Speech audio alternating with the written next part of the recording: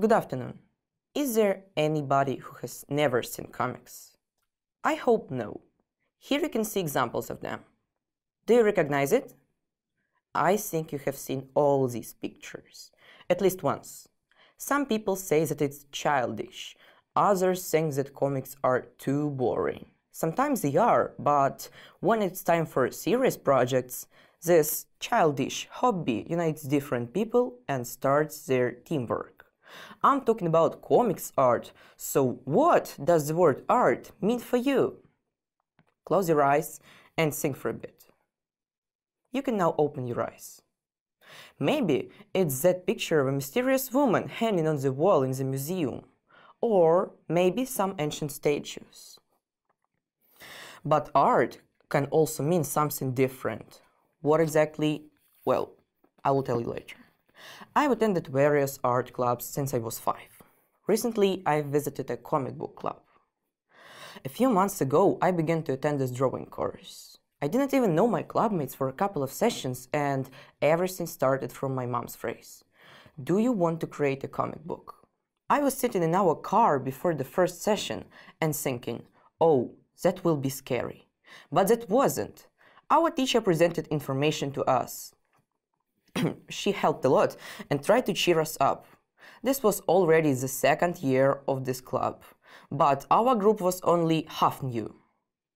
Everyone chose their own topics and started to think and draw on the unique plot of our future comics.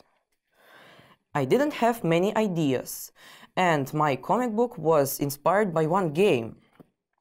But some of the girls already had chapter 1 from the previous course and too many ideas for the second. For 20 minutes, everyone was silent.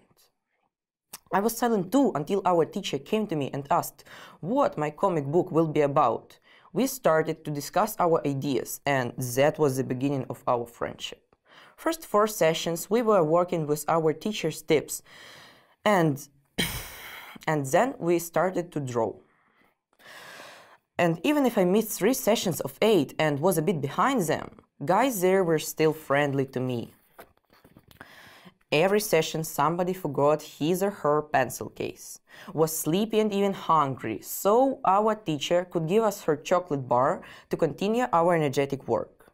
My group was friendly. We helped each other with pencils, erasers, rulers, nearly everything we were looking for. At the last lesson, everyone was panicking. I finished my draft a day before the 6th session and completed the comic book at the last one. At the last lesson, we had 30 minutes to draw and then 60 minutes to drink tea and say see you to each other. While the girls were fighting for the 3rd package of sweets, I was drinking tea. I took 2 cookies with me and finished my comics journey. Our relationship developed and we became really good friends, even if we didn't want to speak to each other at the first sessions. We were united with art. Our drawings will be printed this month, so we did a great job. If you want to meet new faces, somebody who thinks just like you, join a club that you like, start the art of friendship. And after all, I can say what is art for me.